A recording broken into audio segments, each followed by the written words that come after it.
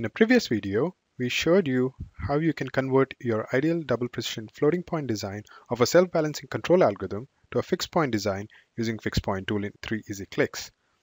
In this video, we will show you how you can further optimize your design.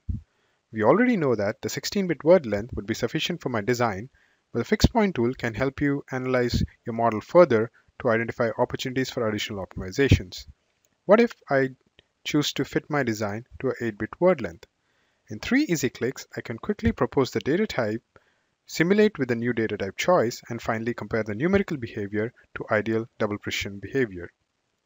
So when I propose the 8-bit word length, I can see that many of the signals will underflow due to the smaller word length.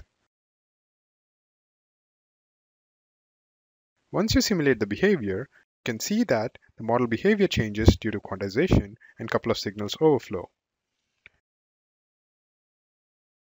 We see that the quantization error is more than the allowed threshold, so 8-bit word length is not suitable for my design.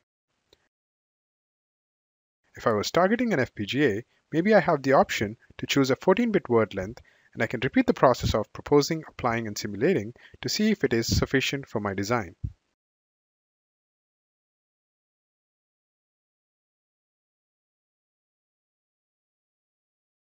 Even in this case, we see that the quantization error is higher than our thresholds, and I can investigate the signals further in the Simulink Data Inspector. So the 16-bit word length is the optimal choice for my design, and such an iterative workflow can greatly simplify the analysis and exploration process concerning data types.